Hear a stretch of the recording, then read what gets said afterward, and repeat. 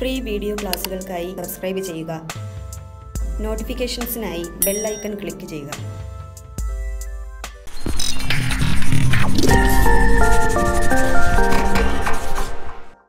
Hi friends, ഞാൻ വിധു. നമ്മളിന്ന് ഫിസിക്സിലെ sound എന്ന് പറയുന്ന ടോപ്പിക്കാണ് നമ്മൾ ഡിസ്കസ് ചെയ്യാൻ പോകുന്നത്. സൗണ്ട്.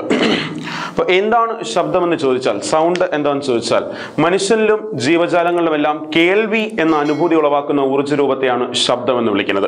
മനുഷ്യനിലും ജീവജാലങ്ങളിലും കേൾവി എന്ന് പറയുന്ന അനുഭൂതി ഉളവാക്കുന്ന ഊർജ്ജ രൂപം അറിയപ്പെടുന്ന പേരാണ് സൗണ്ട്.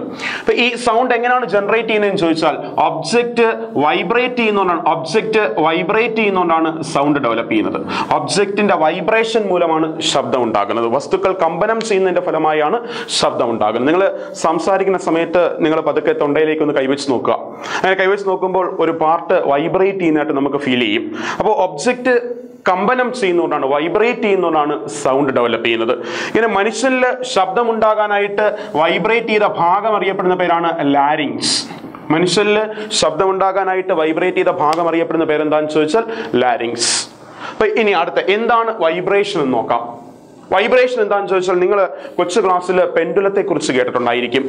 അപ്പൊ പെൻഡുലം ഓസിലേറ്റ് ചെയ്യുന്നു എന്നാണ് നമ്മൾ പഠിച്ചേക്കുന്നത്. പെൻഡുലം ദോലനം ചെയ്യുന്നു എന്നാണ് പഠിച്ചേക്കുന്നത്. അപ്പൊ എന്താണ് ഓസിലേഷൻ, എന്താണ് ദോലനം എന്ന് ചോദിച്ചാൽ, ഒരു ഫിക്സഡ് പോയിന്റിനെ ബേസ് ചെയ്തുകൊണ്ട് ഇതൊരു പെൻഡുലം ആണെന്ന് വിചാരിക്കുക. ഒരു ഫിക്സഡ് പോയിന്റിനെ ബേസ് ചെയ്തുകൊണ്ട് ഒരു വസ്തുവിന്റെ മുന്നിലേക്കും പിന്നിലേക്കുമുള്ള ചലനം അറിയപ്പെടുന്ന പേരാണ് ഓസിലേഷൻ. മുന്നിലേക്കും പിന്നിലേക്കുമുള്ള ചലനം, ഒരു നിശ്ചിത ബിന്ദുവിനെ ആധാരമാക്കി ഒരു വസ്തുവിന്റെ മുന്നിലേക്കും പിന്നിലേക്കുമുള്ള ചലനം അറിയപ്പെടുന്ന പേരാണ് ഓസിലേഷൻ. മലയാളത്തിൽ ദോലനം എന്ന് പറയും. മലയാളത്തിൽ അറിയപ്പെടുന്ന പേരാണ് ദോലനം. ഇപ്പൊ ഇംഗ്ലീഷിൽ മുന്നിലേക്കും പിന്നിലേക്കുമുള്ള ചലനം, ഇംഗ്ലീഷിൽ വാക്കുണ്ട് two and fro motion. The to and fro motion of an object, the to and fro motion of an object about a fixed point is called oscillation. ഇനി ഒരു ഓസിലേഷൻ എപ്പോഴാണ് പൂർത്തിയാവുന്നതെന്ന് ചോദിച്ചാൽ, ഇത് ഇക്വിലിബ്രിയം, റെസ്റ്റിംഗ് പൊസിഷൻ എന്നാണ് വിളിക്കുന്നത്. ഈ resting പൊസിഷനിൽ നിന്ന് ഈ പെൻഡുലം റൈറ്റ് സൈഡിലെ മാക്സിമത്തിലേക്ക് പോയി തിരിച്ച് ലെഫ്റ്റ് സൈഡിലെ മാക്സിമത്തിലേക്ക് വരുന്നു, തിരിച്ച് വീണ്ടും ആ റെസ്റ്റിലിരുന്ന പൊസിഷനിലേക്ക് എത്തുന്നു. അപ്പൊ റൈറ്റിലേക്ക് പോയി തിരിച്ച് ലെഫ്റ്റിലേക്ക് വന്നു, തിരിച്ച് വീണ്ടും ഇക്വിലിബ്രിയം പൊസിഷനിൽ, റെസ്റ്റിംഗ് പൊസിഷനിൽ എത്തുമ്പോൾ നമ്മൾ പറയും ഒരു ഓസിലേഷൻ പൂർത്തിയായെന്ന് പറയും. ഇനി ഒരു ഓസിലേഷൻ പൂർത്തിയാവാൻ എടുക്കുന്ന സമയം അറിയപ്പെടുന്ന പേരാണ് ടൈം പീരീഡ്. ഒരു ഓസിലേഷൻ പൂർത്തിയാവാൻ എടുക്കുന്ന സമയം അറിയപ്പെടുന്ന പേരെന്താണെന്ന് ചോദിച്ചാൽ ടൈം പീരീഡ്. അപ്പോൾ ഒരു ഒബ്ജക്റ്റ് ഒരു ഫിക്സഡ് പോയിന്റിനെ ബേസ് ചെയ്ത് മുന്നിലേക്കും പിന്നിലേക്കും ചലിക്കുന്നു. Two and fro motion of an object about A fixed point is called oscillation. ഒരു ഓസിലേഷൻ എപ്പോഴാണ് പൂർത്തിയാവുന്നതെന്ന് ചോദിച്ചാൽ, ഇയാൾ റെസ്റ്റിംഗ് പൊസിഷനിൽ നിന്ന് റൈറ്റ് സൈഡിലെ മാക്സിമത്തിലേക്ക് പോയി ലെഫ്റ്റ് സൈഡിലെ മാക്സിമത്തിലേക്ക് വന്നു, വീണ്ടും തിരിച്ച് ആദ്യത്തെ പൊസിഷനിൽ എത്തുന്നു, റെസ്റ്റിംഗ് പൊസിഷൻ ഓർ ഇക്വിലിബ്രിയം പൊസിഷനിൽ എത്തുമ്പോൾ നമ്മൾ പറയും ഒരു ഓസിലേഷൻ പൂർത്തിയായെന്ന് പറയും. ഒരു ഓസിലേഷൻ പൂർത്തിയാവാനുള്ള സമയം അറിയപ്പെടുന്ന പേരാണ് ടൈം പീരീഡ്. ഇനി നിങ്ങൾ ശ്രദ്ധിച്ചു കേൾക്കുക, ഈ ഓസിലേഷൻ വളരെ വേഗത്തിലാണ് നടക്കുന്നതെന്ന് വിചാരിക്കുക. വളരെ വേഗത്തിൽ നടക്കുന്ന ഓസിലേഷനുകളെയാണ് നമ്മൾ വൈബ്രേഷൻ എന്ന് വിളിക്കുന്നത്. Oscillation at A fast rate are called vibration. അങ്ങനെ ഒബ്ജക്റ്റ് വൈബ്രേറ്റ് ചെയ്തത് കൊണ്ടാണ് ശബ്ദം ഉണ്ടായത്. മനുഷ്യനിലെ ശബ്ദം ഉണ്ടാകാനായിട്ട് വൈബ്രേറ്റ് ചെയ്ത ഭാഗം അറിയപ്പെട്ട പേരെന്താണെന്ന് ചോദിച്ചാൽ larynx. The two and fro motion of an object, മുന്നിലേക്കും പിന്നിലേക്കുമുള്ള ചലനം of an object about A fixed point is called oscillation. ഒരു ഓസിലേഷൻ പൂർത്തിയാവാനെടുത്ത സമയം അറിയപ്പെടുന്ന പേരാണ് ടൈം പീരീഡ്. ഇനി ഒരു സെക്കൻഡിൽ ഉണ്ടാകുന്ന ഓസിലേഷന്റെ എണ്ണം, ഒരു പെൻഡുലം ഇവിടെ ഇങ്ങനെ തൂക്കിയിട്ടേക്കാന്ന് വിചാരിക്കുക, എന്നിട്ട് അയാളെ ഓസിലേറ്റ് ചെയ്യാൻ അനുവദിക്കുന്നു. ഒരു സെക്കൻഡിൽ ഉണ്ടാകുന്ന ഓസിലേഷന്റെ എണ്ണം അറിയപ്പെടുന്ന പേരാണ് ഫ്രീക്വൻസി. ഒരു സെക്കൻഡിൽ ഉണ്ടാകുന്ന ഓസിലേഷന്റെ എണ്ണം അറിയപ്പെടുന്ന പേരെന്താണെന്ന് ചോദിച്ചാൽ ഫ്രീക്വൻസി. ഈ ഫ്രീക്വൻസിയുടെ യൂണിറ്റ് ഒരുപാട് തവണ ചോദിച്ചിട്ടുള്ളതാ. ഫ്രീക്വൻസിയുടെ യൂണിറ്റ് എന്താണെന്ന് ചോദിച്ചാൽ ഹെർട്സ് ആണ് ഫ്രീക്വൻസിയുടെ യൂണിറ്റ്. ഇങ്ങനെയുള്ള ഈ ഓസിലേഷൻ വളരെ വേഗത്തിലാണ് നടക്കുന്നതെങ്കിൽ, വളരെ വേഗത്തിൽ നടക്കുന്ന ഓസിലേഷനുകൾ അറിയപ്പെടുന്ന പേരാണ് വൈബ്രേഷൻ. അങ്ങനെ ഒബ്ജക്റ്റ് വൈബ്രേറ്റ് ചെയ്തുകൊണ്ട് സൗണ്ട് ഉണ്ടായി. മനുഷ്യനിലെ ശബ്ദം ഉണ്ടാകാനായിട്ട് വൈബ്രേറ്റ് ചെയ്ത ഭാഗം അറിയപ്പെട്ട പേരെന്താണെന്ന് ചോദിച്ചാൽ ലാരിങ്സ്. നിങ്ങൾ ഈ ശബ്ദം നോക്കുമ്പോൾ ഈ ശബ്ദത്തിന് സഞ്ചരിക്കണമെങ്കിൽ ഒരു മീഡിയം ആവശ്യമാണ്. ഒരു മാധ്യമം ഉണ്ടെങ്കിൽ മാത്രമേ സൗണ്ടിന് സഞ്ചരിക്കാൻ സാധിക്കത്തുള്ളൂ. Sound needs A medium four propagation. ഒരു മീഡിയം ഉണ്ടെങ്കിൽ മാത്രമേ ശബ്ദത്തിന് സഞ്ചരിക്കാൻ സാധിക്കത്തുള്ളൂ. അതുകൊണ്ട് ഇവർ അറിയപ്പെടുന്ന പേരാണ് മെക്കാനിക്കൽ വേവ്സ്. ഒരു മീഡിയത്തിലൂടെ മാത്രം എനർജിയെ ട്രാൻസ്മിറ്റ് ചെയ്യുന്ന, എനർജിയെ കടന്നു പോകാൻ അനുവദിക്കുന്ന, ഒരു മീഡിയത്തിലൂടെ മാത്രം എനർജി കടന്നു പോകുന്ന വേവ്സ് അറിയപ്പെടുന്ന പേരാണ് മെക്കാനിക്കൽ വേവ്സ്. മലയാളത്തിൽ യാന്ത്രിക തരംഗങ്ങൾ എന്ന് പറയാറുണ്ട്. മലയാളത്തിൽ അറിയപ്പെടുന്ന പേരാണ് യാന്ത്രിക തരംഗങ്ങൾ. അപ്പൊ നോക്കി, സൗണ്ടിന് സഞ്ചരിക്കാൻ ഒരു മീഡിയം ആവശ്യമാണ്. അപ്പൊ ഞാൻ സംസാരിക്കുന്ന കാര്യങ്ങൾ നിങ്ങൾ കേൾക്കുന്നു. ഞാൻ സംസാരിക്കുന്ന കാര്യങ്ങൾ എന്തുകൊണ്ടാണ് നിങ്ങൾ കേൾക്കുന്നതെന്ന് ചോദിച്ചാൽ, നമുക്ക് ചുറ്റും എയർ എന്ന് പറയുന്ന ഒരു മീഡിയം ഉണ്ട്. ആ എയർ എന്ന് പറയുന്ന മീഡിയം ഉള്ളത് കൊണ്ടാണ് ഞാൻ പറയുന്ന കാര്യങ്ങൾ നിങ്ങൾ കേൾക്കുന്നത്. അപ്പോ സൗണ്ടിന് സഞ്ചരിക്കണമെങ്കിൽ മീഡിയം ആവശ്യമാണ്. ഇവരറിയപ്പെടുന്ന പേര് മെക്കാനിക്കൽ വേവ്സ്, യാന്ത്രിക തരംഗങ്ങൾ. അതേ സമയത്ത് നിങ്ങൾ ലൈറ്റിനെ കുറിച്ചൊന്ന് ആലോചിച്ച് നോക്കുക. ലൈറ്റിന് സഞ്ചരിക്കാൻ മീഡിയത്തിന്റെ ആവശ്യമില്ല. സൂര്യപ്രകാശം ഭൂമിയിലെത്തുന്നു without the presence of A medium. ഒരു മീഡിയത്തിന്റെ സാന്നിധ്യം ഇല്ലെങ്കിലും സൂര്യപ്രകാശത്തിന് ഭൂമിയിലെത്താൻ സാധിക്കും. ശൂന്യാകാശത്തിലൂടെ സഞ്ചരിച്ച് ഭൂമിയിലെത്തുന്നു. മീഡിയം വേണ്ട, സഞ്ചരിക്കാൻ മീഡിയം വേണ്ട. ഇവരറിയപ്പെടുന്ന പേര് ഇലക്ട്രോ മാഗ്നറ്റിക് വേവ്സ്, വൈദ്യുത കാന്തിക തരംഗങ്ങൾ എന്നാണ് അറിയപ്പെടുന്നത്. വൈദ്യുത കാന്തിക തരംഗങ്ങൾ എന്നാണ് ഇവരെ അറിയപ്പെടുന്നത്, ഇലക്ട്രോ മാഗ്നറ്റിക് വേവ്സ്. അപ്പൊ സഞ്ചരിക്കാൻ മീഡിയം വേണ്ട ആളാണ് സൗണ്ട്. അതുകൊണ്ട് സൗണ്ടിനെ നമ്മൾ വിളിച്ചു മെക്കാനിക്കൽ വേവ്സ്. സൗണ്ട്, ലൈറ്റിന് സഞ്ചരിക്കാൻ മീഡിയം വേണ്ട, മാധ്യമം വേണ്ട. അതുകൊണ്ട് അറിയപ്പെടുന്ന പേരാണ് ഇലക്ട്രോ മാഗ്നറ്റിക് വേവ്സ്, വൈദ്യുത കാന്തിക തരംഗങ്ങൾ. ഇനിയുണ്ട് രണ്ട് തരത്തിലുള്ള വേവ്സ്. ഇനിയുണ്ട്, നമ്മൾ പഠിച്ചിട്ടുള്ളതാ. ട്രാൻസ്വേഴ്സ് വേവും ലോഞ്ചിറ്റ്യൂഡിനൽ വേവും. ട്രാൻസ്വേഴ്സ് വേവും ലോഞ്ചിറ്റ്യൂഡിനൽ വേവ്സും. ഇത് രണ്ട് തരത്തിലുള്ള വേവ്സ് ആണ്, ട്രാൻസ്വേഴ്സും ലോഞ്ചിറ്റ്യൂഡിനലും. അപ്പൊ ആദ്യം എന്താണ് ട്രാൻസ്വേഴ്സ് എന്ന് പറഞ്ഞു തരാം. ട്രാൻസ്വേഴ്സ് എന്താന്ന് നോക്കാം. നിങ്ങൾ ഇപ്പൊ ബീച്ചിലേക്ക് പോയെന്ന് വിചാരിക്കുക.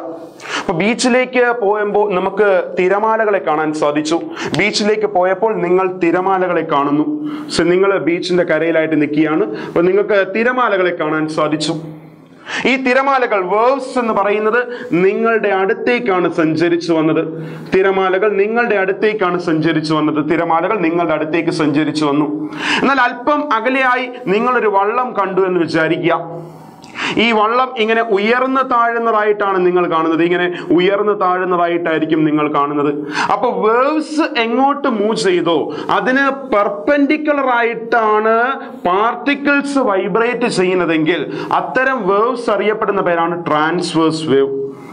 നോക്കുക, വേവ്സ് എങ്ങോട്ടാണോ മൂവ് ചെയ്യുന്നത് അതിന് പെർപെൻഡിക്കുലർ ആയിട്ടാണ് പാർട്ടിക്കിൾസ് വൈബ്രേറ്റ് ചെയ്യുന്നതെങ്കിൽ, തിരമാലകൾ നിങ്ങളുടെ അടുത്തേക്ക് വന്നു, വള്ളം ഉയർന്നു താഴുന്നതായിട്ടാണ് കണ്ടത്. അപ്പോൾ വേവ്സ് എങ്ങോട്ടാണോ മൂവ് ചെയ്യുന്നത് അതിന് പെർപെൻഡിക്കുലർ ആയിട്ട് പാർട്ടിക്കിൾസ് വൈബ്രേറ്റ് ചെയ്താൽ അത്തരം വേവ്സ് അറിയപ്പെടുന്ന പേരാണ് transverse wave. If the particles of the medium vibrates perpendicular to the direction of propagation of the waves, then such waves are called transverse wave. നേരെ മറിച്ച് waves എങ്ങോട്ടാണോ move ചെയ്യുന്നത് അതിന് പാരലായിട്ടാണ് particles vibrate ചെയ്യുന്നതെങ്കിൽ, waves എങ്ങോട്ട് move ചെയ്തോ അതിന് പാരലായിട്ടാണ് particles vibrate ചെയ്യുന്നതെങ്കിൽ അത്തരം വേവ്സ് അറിയപ്പെടുന്ന പേരാണ് ലോഞ്ചിറ്റ്യൂഡിനൽ വേവ്സ്. ഇപ്പൊ രണ്ട് തരത്തിലുള്ള വേവ്സിനെ കുറിച്ച് പറഞ്ഞു, അതായത് ട്രാൻസ്വേഴ്സ് വേവും ലോഞ്ചിറ്റ്യൂഡിനൽ വേവും. പാർട്ടിക്കിൾസ് പെർപെൻഡിക്കുലർ ആയിട്ട് വൈബ്രേറ്റ് ചെയ്താൽ ട്രാൻസ്വേഴ്സ് വേവ്.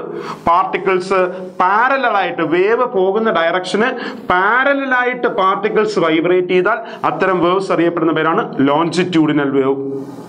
ലൈറ്റ് എന്ന് പറയുന്നത് ഒരു ട്രാൻസ്വേഴ്സ് വേവും സൗണ്ട് എന്ന് പറയുന്നത് ഒരു ലോഞ്ചിറ്റ്യൂഡിനൽ വേവുമാണ്. ചോദിച്ച ക്വസ്റ്റ്യൻ, ലൈറ്റ് ട്രാൻസ്വേഴ്സ് വേവ് ആണെന്ന് അവകാശപ്പെട്ട, അഭിപ്രായപ്പെട്ട വ്യക്തി ആരാന്ന് ചോദിച്ചിട്ടുണ്ട്. Augustine Fresnel. ലൈറ്റ് ഒരു ട്രാൻസ്വേഴ്സ് വേവ് ആണ്, അനുപ്രസ്ഥ തരംഗമാണ് എന്ന് അഭിപ്രായപ്പെട്ടത് ആരാന്ന് ചോദിച്ചാൽ അയാളുടെ പേരാണ് അഗസ്റ്റിൻ ഫ്രണൽ. അപ്പൊ നോക്കി, നമ്മൾ 4 തരത്തിലുള്ള വേവ്സിനെ കുറിച്ച് പറഞ്ഞു. ആദ്യം സഞ്ചരിക്കാൻ മീഡിയം ആവശ്യമായിട്ടുള്ള ആളുകളെ കുറിച്ച് പറഞ്ഞു. സഞ്ചരിക്കാൻ മീഡിയം ആവശ്യമായിട്ടുള്ള വേവ്സ് അറിയപ്പെടുന്ന പേരാണ് മെക്കാനിക്കൽ വേവ്സ്. മീഡിയം വേണ്ടാത്ത ആളുകൾ അറിയപ്പെടുന്ന പേരാണ് ഇലക്ട്രോ മാഗ്നറ്റിക് വേവ്സ്. സൗണ്ടിന് സഞ്ചരിക്കാൻ മീഡിയം വേണം, അതുകൊണ്ട് വിളിക്കുന്ന പേര് മെക്കാനിക്കൽ വേവ്സ്, യാന്ത്രിക തരംഗങ്ങൾ. ലൈറ്റിന് സഞ്ചരിക്കാൻ മീഡിയത്തിന്റെ ആവശ്യമില്ല, അവരറിയപ്പെടുന്ന പേര് ഇലക്ട്രോ മാഗ്നറ്റിക് വേവ്സ്, വൈദ്യുത കാന്തിക തരംഗങ്ങൾ. മീഡിയത്തിലെ പാർട്ടിക്കിൾസ് വേവ് പോകുന്ന ഡയറക്ഷന് പെർപെൻഡിക്കുലർ ആയിട്ടാണ് വൈബ്രേറ്റ് ചെയ്യുന്നതെങ്കിൽ ട്രാൻസ്വേഴ്സ് വേവ് എന്നും, വേവ് പോകുന്ന ഡയറക്ഷന് പാരലൽ ആയിട്ടാണ് വൈബ്രേറ്റ് ചെയ്യുന്നതെങ്കിൽ വിളിക്കുന്ന പേര് ലോഞ്ചിറ്റ്യൂഡിനൽ വേവ്സ്. ലൈറ്റ് എന്ന് പറയുന്നത് ട്രാൻസ്വേഴ്സ് വേവ് ആണ്, സൗണ്ട് എന്ന് പറയുന്നത് ലോഞ്ചിറ്റ്യൂഡിനൽ വേവ് ആണ്. ലൈറ്റ് ട്രാൻസ്വേഴ്സ് വേവ് ആണെന്ന് കണ്ടെത്തിയത്, അഭിപ്രായപ്പെട്ടത് ആരാന്ന് ചോദിച്ചാൽ അഗസ്റ്റിൻ ഫ്രെനൽ. അപ്പോൾ നമ്മൾ പറഞ്ഞു സൗണ്ട് എന്ന് പറയുന്നത് ഒരു മെക്കാനിക്കൽ വേവ് ആണ്, ഒപ്പം സൗണ്ട് ഒരു ലോഞ്ചിറ്റ്യൂഡിനൽ വേവ് ആണ്, നമ്മൾ പറഞ്ഞു നിർത്തി. നെക്സ്റ്റ്, അപ്പൊ സൗണ്ടിന് സഞ്ചരിക്കാൻ മീഡിയം വേണം. നമുക്ക് ചുറ്റുമുള്ള മീഡിയങ്ങൾ നമ്മൾ നോക്കുകയാണെങ്കിൽ നമുക്ക് ഖരാവസ്ഥയിലുള്ള മാധ്യമങ്ങൾ, സോളിഡ് സ്റ്റേറ്റിലുള്ള മീഡിയം കാണാൻ സാധിക്കും, ലിക്വിഡ് സ്റ്റേറ്റിലുള്ള മീഡിയം കാണാൻ സാധിക്കും, അതുപോലെ തന്നെ ഗേഷ്യസ് സ്റ്റേറ്റിലുള്ള മീഡിയങ്ങളും കാണാൻ സാധിക്കും. ഖരാവസ്ഥയിലും വാതകാവസ്ഥയിലും ദ്രാവകാവസ്ഥയിലും എല്ലാം നമുക്ക് മാധ്യമങ്ങളെ കാണാൻ സാധിക്കുന്നുണ്ട്. അപ്പൊ ഇങ്ങനെയുള്ള ഈ മീഡിയത്തിലൂടെ, ഈ ഏത് മീഡിയത്തിലൂടെയാണ് സൗണ്ടിന് ഏറ്റവും കൂടിയ വേഗതയുള്ളത് എന്ന് ചോദിച്ചാൽ, സൗണ്ടിന് ഏറ്റവും കൂടിയ വേഗതയുള്ളത് സോളിഡ് സ്റ്റേറ്റിലുള്ള സബ്സ്റ്റൻസിലൂടെയാണ്. ഖരാവസ്ഥയിലുള്ള വസ്തുക്കളിലൂടെയാണ് ശബ്ദത്തിന് ഏറ്റവും കൂടിയ വേഗതയുള്ളത്. ഇപ്പൊ ഉദാഹരണത്തിന്, ഇപ്പോൾ നമ്മുടെ രാജ്യത്ത് പണ്ട് രാജഭരണമൊക്കെ നടക്കുന്ന സമയത്ത് നമ്മുടെ രാജ്യത്തിന്റെ അതിർത്തിയിലായിട്ട് നമ്മൾ പട്ടാളക്കാരെയൊക്കെ നിർത്തിയിരിക്കും. അപ്പൊ എന്തിനാണ് ഇങ്ങനെ സൈനികരെയൊക്കെ നിർത്തിയിരിക്കുന്നതെന്ന് ചോദിച്ചാൽ, ശത്രു രാജ്യത്ത് നിന്ന് ആരെങ്കിലുമൊക്കെ കടന്നു വരുന്നുണ്ടോ എന്ന് അറിയാനായിട്ട് നമ്മുടെ രാജ്യത്തിന്റെ അതിർത്തിയിൽ നമ്മൾ പട്ടാളക്കാരെയൊക്കെ നിർത്തിയിരിക്കും. നമ്മുടെ രാജ്യത്തിന്റെ അതിർത്തിയിലായിട്ട് നമ്മൾ പട്ടാളക്കാരെയൊക്കെ നിർത്തിയിരിക്കും. ഇങ്ങനെ നിർത്തുന്ന ഈ പട്ടാളക്കാര് ശത്രു രാജ്യത്ത് നിന്ന് ആളുകൾ കടന്നു വരുന്നുണ്ടോ എന്ന് അറിയാനായിട്ട് തറയിൽ ചെവി വെച്ച് നോക്കുന്ന ഒരു പതിവുണ്ടായിരുന്നു. അതായത് ഈ ശത്രു രാജ്യത്ത് നിന്ന് ആളുകൾ കടന്നു വരുന്ന, പണ്ട് കുതിരയുടെ പുറത്താണ് കടന്നു വരുന്നത്. ഈ കുതിരയുടെ കുളമ്പടി ശബ്ദം ആദ്യം കേൾക്കാനായിട്ട് ഈ പട്ടാളക്കാര് തറയിൽ ചെവി വെച്ച് നോക്കും. ബിക്കോസ് അവർക്കറിയാം ശബ്ദത്തിന് ഏറ്റവും കൂടുതൽ വേഗതയുള്ള മീഡിയം ഏതാന്ന് ചോദിച്ചാൽ സോളിഡ് സ്റ്റേറ്റ് മീഡിയമാണ്, ഖരാവസ്ഥയിലുള്ള വസ്തുവാണ്. ഗ്രൗണ്ട് എന്ന് പറയുന്നത് ഖരാവസ്ഥയാണ്. ആ വസ്തുവിലൂടെയാണ് സൗണ്ടിന് ഏറ്റവും കൂടുതൽ വേഗതയുള്ളത്. അപ്പോൾ വായുവിലൂടെ ശബ്ദം കേൾക്കുന്നതിന് മുമ്പ് ഗ്രൗണ്ടിലൂടെ കേൾക്കാൻ സാധിക്കും. അതുകൊണ്ട് അവർ തറയിൽ ചെവി വെച്ച് നോക്കിയത്. അപ്പോൾ സൗണ്ടിന് ഏറ്റവും കൂടുതൽ വേഗതയുള്ള മീഡിയം ഏതാണെന്ന് ചോദിച്ചാൽ solid state medium. Solid സ്റ്റേറ്റിലുള്ള medium കഴിഞ്ഞാൽ പിന്നെ ലിക്വിഡ് സ്റ്റേറ്റ്, അത് കഴിഞ്ഞിട്ടേ ഉള്ളു ഗ്യാസ് എന്ന് പറയുന്നത്. ഗേഷ്യസ് സ്റ്റേറ്റിലൂടെ ഏറ്റവും അവസാനം. സൗണ്ട് ഏറ്റവും കൂടുതൽ വേഗതയുള്ള മീഡിയം ഏതാണെന്ന് ചോദിച്ചാൽ സോളിഡ്, അത് കഴിഞ്ഞ് ലിക്വിഡ്, അത് കഴിഞ്ഞ് ഗ്യാസ്. പഠിക്കുക, ശബ്ദത്തിന്റെ വായുവിലൂടെയുള്ള വേഗത എത്രയാണെന്ന് പഠിക്കുക. ശബ്ദത്തിന്റെ വായുവിലൂടെയുള്ള വേഗതയാണ് 340 മീറ്റർ പെർ സെക്കൻഡ്. ശബ്ദത്തിന്റെ വായുവിലൂടെയുള്ള വേഗതയാണ് 340 മീറ്റർ പെർ സെക്കൻഡ്. ഇത് അറിയപ്പെടുന്ന ഒരു പേരുണ്ട്, 1 Mach number. 1 Mach number. 1 Mach number എത്ര മീറ്റർ പെർ സെക്കൻഡ് ആണെന്ന് ചോദിച്ചാൽ, 1 മാക് നമ്പർ എന്ന് പറയുന്നത് 340 മീറ്റർ പെർ സെക്കൻഡ് ആണ്. അല്ലെങ്കിൽ 340 മീറ്റർ പെർ സെക്കൻഡിനെ നമ്മൾ വിളിക്കുന്ന പേരാണ് മാക് നമ്പർ. ചോദിച്ചാൽ മാക് നമ്പർ എന്തിന്റെ യൂണിറ്റ് ആണെന്ന്? വിമാനങ്ങളുടെ വേഗത അളക്കുന്ന യൂണിറ്റ് ആണ് മാക് നമ്പർ. അപ്പോ ഒരു മാക് നമ്പർ എത്ര മീറ്റർ പെർ സെക്കൻഡ് ആണെന്ന് ചോദിച്ചാൽ 340 മീറ്റർ പെർ സെക്കൻഡ്. ഈ 340 മീറ്റർ പെർ സെക്കൻഡിന്റെ പകുതി വേഗം അറിയപ്പെടുന്ന പേരുണ്ട് സബ്സോണിക്. 340 മീറ്റർ പെർ സെക്കൻഡിന്റെ പകുതി വേഗം അറിയപ്പെടുന്ന പേരാണ് സബ്സോണിക്. 340 മീറ്റർ പെർ സെക്കൻഡിന്റെ ഇരട്ടി വേഗം അല്ലെങ്കിൽ അതിൽ കൂടുതൽ അറിയപ്പെടുന്ന പേരാണ് സൂപ്പർസോണിക്. 5 ഇരട്ടി വേഗം അറിയപ്പെടുന്നു അല്ലെങ്കിൽ അതിൽ കൂടുതൽ അറിയപ്പെടുന്നു ഹൈപ്പർസോണിക്. 340ന്റെ പകുതി അതിൽ കുറവ് അറിയപ്പെടുന്ന പേര് സബ്സോണിക്, ഇരട്ടി അതിൽ കൂടുതൽ അറിയപ്പെടുന്ന പേര് സൂപ്പർസോണിക്, 5 ഇരട്ടി അറിയപ്പെടുന്ന പേര് എന്താണെന്ന് ചോദിച്ചാൽ ഹൈപ്പർസോണിക്. ശബ്ദത്തിന്റെ വായുവിലൂടെയുള്ള വേഗത എത്രയാണെന്ന് ചോദിച്ചാൽ 340 മീറ്റർ പെർ സെക്കൻഡ് അറിയപ്പെടുന്ന പേരാണ് 1 മാക് നമ്പർ. ശബ്ദം സഞ്ചരിക്കാൻ മീഡിയം ആവശ്യമുള്ള വസ്തുവാണ് നമ്മൾ പറഞ്ഞു. ഏത് മീഡിയത്തിലൂടെയാണ് കൂടുതൽ വേഗതയിൽ സഞ്ചരിക്കുന്നത് എന്ന് നമ്മൾ പറഞ്ഞു. ഇനി ശ്രദ്ധിക്കേണ്ട കാര്യം, ഈ പ്രപഞ്ചത്തിൽ ഉണ്ടാകുന്ന എല്ലാ ശബ്ദങ്ങളും മനുഷ്യന് കേൾക്കാൻ സാധിക്കുമോ? ഈ പ്രപഞ്ചത്തിൽ ഉണ്ടാകുന്ന എല്ലാ ശബ്ദങ്ങളും മനുഷ്യന് കേൾക്കാൻ സാധിക്കുന്നതല്ല. മനുഷ്യന് കേൾക്കാൻ സാധിക്കുന്നത് 20 ഹെർട്സ് മുതൽ 20,000 ഹെർട്സ് വരെ ഫ്രീക്വൻസിയുള്ള 20 ഹെർട്സ് മുതൽ 20,000 ഹെർട്സ് വരെ ഫ്രീക്വൻസിയുള്ള ശബ്ദം മാത്രമേ മനുഷ്യന് കേൾക്കാൻ സാധിക്കത്തുള്ളൂ. 20 ഹെർട്സ് മുതൽ 20,000 ഹെർട്സ് വരെ ആവൃത്തിയുള്ള ശബ്ദം മാത്രമേ മനുഷ്യന് കേൾക്കാൻ സാധിക്കത്തുള്ളൂ. അറിയപ്പെടുന്ന പേരുണ്ട് ഓഡിബിൾ ലിമിറ്റ് ഓഫ് ഹ്യൂമൻ. മനുഷ്യന്റെ ശ്രവണ പരിധി എന്നാ പറയുന്നത്. ശ്രവണ പരിധി, മനുഷ്യന്റെ ശ്രവണ പരിധി എന്നാ വിളിക്കുന്നത്. 20 ഹെർട്സ് മുതൽ 20,000 ഹെർട്സ് വരെ. ഇതിനിടയിൽ ഫ്രീക്വൻസി മാത്രമേ മനുഷ്യന് കേൾക്കാൻ പറ്റത്തുള്ളൂ. ഒന്നുകിൽ ഇങ്ങനെ പറയും, അല്ലെങ്കിൽ 20 ഹെർട്സ് മുതൽ 20 കിലോ ഹെർട്സ് വരെ എന്നും പറയാറുണ്ട്. കാര്യം 1 കിലോ ഹെർട്സ് എന്ന് പറയുന്നത് 1000 ഹെർട്സ് ആണ്. 1 കിലോ ഹെർട്സ് എത്ര ഹെർട്സ് ആണെന്ന് ചോദിച്ചാൽ 1000 ഹെർട്സ് ആണ്. അപ്പൊ 2 കിലോ ഹെർട്സ് എന്ന് പറയുമ്പോൾ 2000 ഹെർട്സ്, 5 കിലോ ഹെർട്സ് എന്ന് പറയുമ്പോൾ 5000 ഹെർട്സ്, 20 കിലോ ഹെർട്സ് എന്ന് പറയുമ്പോൾ 20,000 ഹെർട്സ്. അപ്പൊ 20 ഹെർട്സ് മുതൽ 20,000 ഹെർട്സ് വരെ, അല്ലെങ്കിൽ 20 ഹെർട്സ് മുതൽ 20 കിലോ ഹെർട്സ് വരെ ഫ്രീക്വൻസിയുള്ള ശബ്ദം മാത്രമേ മനുഷ്യന് കേൾക്കാൻ സാധിക്കത്തുള്ളൂ. അറിയപ്പെടുന്ന പേര് മനുഷ്യന്റെ ശ്രവണ പരിധി, അല്ലെങ്കിൽ ഓഡിബിൾ ലിമിറ്റ് ഓഫ് ഹ്യൂമൻ. അപ്പൊ 20,000 ഹെർട്സിൽ കുറവാണ് ഫ്രീക്വൻസി എങ്കിൽ അറിയപ്പെടുന്ന പേരാണ് ഇൻഫ്രാസോണിക് ശബ്ദം. ഇൻഫ്രാസോണിക്. 20 കിലോ ഹെർട്സിൽ, ഒരു 20,000 ഹെർട്സിൽ കൂടുതലാണ്, 20 ഹെർട്സിൽ താഴെയാണെങ്കിൽ ഇൻഫ്രാസോണിക് എന്ന് വിളിക്കും. 20,000 ഹെർട്സിൽ കൂടുതലാണെങ്കിൽ അറിയപ്പെടുന്ന പേരാണ് അൾട്രാസോണിക്. അൾട്രാസോണിക്. 20 ഹെർട്സിൽ താഴെ ഇൻഫ്രാസോണിക്, 20,000 ഹെർട്സിൽ കൂടുതലാണെങ്കിൽ അൾട്രാസോണിക്. ആന, ജിറാഫ്, നീലത്തിമിംഗലം തുടങ്ങിയ ജീവികൾക്ക് ഇൻഫ്രാസോണിക് ശബ്ദം പുറപ്പെടുവിക്കാനും കേൾക്കാനും സാധിക്കും. കന്നുകാലികൾക്കും കേൾക്കാൻ സാധിക്കും. ഇൻഫ്രാസോണിക് ശബ്ദം കന്നുകാലികൾക്കും കേൾക്കാൻ സാധിക്കും. ഈ ഭൂകമ്പം, അതായത് എർത്ത്ക്വേക്ക് ഉണ്ടാകുന്ന സമയത്ത് ഇൻഫ്രാസോണിക് ശബ്ദമാണ് പുറത്തേക്ക് വരുന്നത്. എർത്ത്ക്വേക്കിന് കാരണമാണെന്നല്ല ഞാൻ പറഞ്ഞത്. എർത്ത്ക്വേക്കിന് കാരണം എന്താണെന്ന് ചോദിച്ചാൽ, ഭൂകമ്പത്തിന് കാരണം എന്താണെന്ന് ചോദിച്ചാൽ നിങ്ങൾക്കറിയാം, സീസ്മിക് വേവ്സ് ആണ്. ഈ ഭൂകമ്പം ഉണ്ടാകുമ്പോൾ പുറത്തേക്ക് വരുന്ന ശബ്ദമുണ്ട്. ഭൂകമ്പം ഉണ്ടാകുമ്പോൾ ഇൻഫ്രാസോണിക് ശബ്ദം പുറത്തേക്ക് വരാറുണ്ട്. അപ്പൊ ഇൻഫ്രാസോണിക് ശബ്ദം, ഈ ഇൻഫ്രാസോണിക് ശബ്ദം കന്നുകാലികൾക്ക് കേൾക്കാൻ സാധിക്കും. അപ്പൊ അതുകൊണ്ടാണ് ഇവര് ഭൂകമ്പം ഉണ്ടാകുന്നതിന് തൊട്ട് മുമ്പായിട്ട് ഈ കന്നുകാലികൾ വെപ്രാളം കാണിക്കുന്നതായിട്ട് ചില സിനിമയിലെങ്കിലും നിങ്ങൾ കണ്ടിട്ടുണ്ടായിരിക്കും.